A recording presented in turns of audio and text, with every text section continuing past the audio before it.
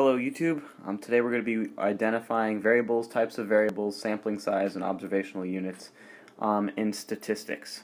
So let's just jump right to it, I guess. But first, I guess an observational unit is the thing that is measured. The sampling size is how much.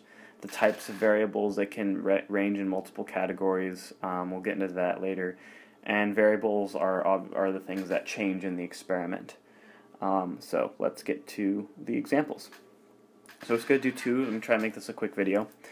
So paleontologists measure the width in millimeters of the last upper molar in 36 specimens of an extinct mammal. So what is the variable? Well, what changes? What's different in each of the 36 specimens? Well, that would be the width of the molar. So that's what's changing. You might have 8 millimeters, 6 millimeters, that always changes depending on the individual. What's the sampling size? That's pretty obvious. How many specimens? 36.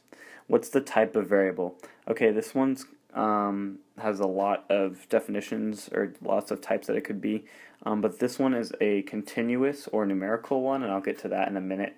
But what's the observational unit? What's the thing that's being measured? That is the upper molar. So going back to the type of variable, you could have a categorical variable, and that's pretty much just saying like there's two categories. You could have male or female. You could also have ordinal, and ordinal means kind of order, so ranking. Then you could have numerical, which is kind of what this one is. It falls in that category, but it's continuous. And that could be things like height, weight, money. Another thing would be non-numerical, so not that. So you would have alphanumeric data. You would assign a number or letter to your data set. Then you would have continuous, which falls under numerical category, I believe, and that's a measured rank that can take on any value. And then you could also have discrete, and discrete is when there can only be certain values. Like if you were to roll dice, you could only get a 1, 2, 3, 4, 5, or 6. You couldn't get a 1.5. That's pretty much what that means. Okay, so next example, birth weight, date of birth, and mother's race were recorded for 65 babies. Okay, what's the variable? What changes for each of the sampling size of the babies? So what changes? Well, birth weight, date of birth, and race. Those would all change, right? Those would all be different depending on the individual that is studied. How many were studied? 65.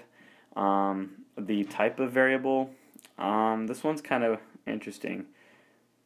Race would fall under category, kind of like male or female. You could have, black, white, native, Latino, Asian, whatever. And then weight would be, so that's a numerical value, and also date of birth too. So those would be numerical or continuous. So kind of just think about it. What changes, what's measured by numbers, and what's measured by category. And finally, what is the unit? What is being measured? The babies. Okay, those are some examples of what was covered here. Variables, types of variables, sampling size, and observational units. If you can identify these in a statistical study, then it'll be easier to interpret your data. Hope this helps. Thanks so much.